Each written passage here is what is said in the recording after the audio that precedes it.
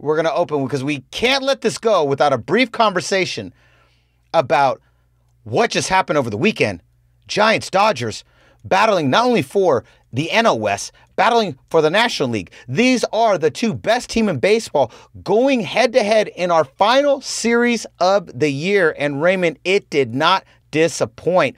I mean, you want to talk about haymakers. You want to talk about going back and forth, throwing it all on the table. The Giants and Dodgers left everything that they could right there in the field, right there at Oracle in San Francisco. And in the end, the best team in baseball remains the best team in baseball. The Giants take the series 2-1. Game 1, we win. We go 3-2.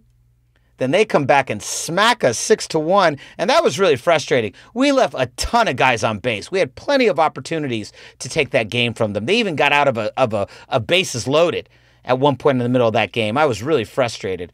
And then we come back and basically do the reverse of them that they did us the day before. We're up 4-1. We end up loading the bases. We give them an unearned run. We walk them in. I can't remember who we walked in, but we walk them in somewhere around the 5th. Then that goes to 3-2. Then we go up 3-4. Then we go up to 6-2.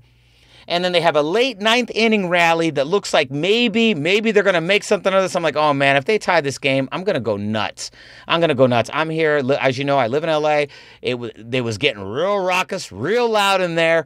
They thought this was it. They thought this was the moment that the Giants were going to be bested by the Dodgers. We're going to do that 9th inning comeback, but that they're very popular for. They're very good at. They do quite often in Los Angeles. But lo and behold, the Giants hold on, and they take the series. The final score in that third game, 6-4. Raymond, just what were your thoughts on an electrifying postseason feeling series against the Dodgers?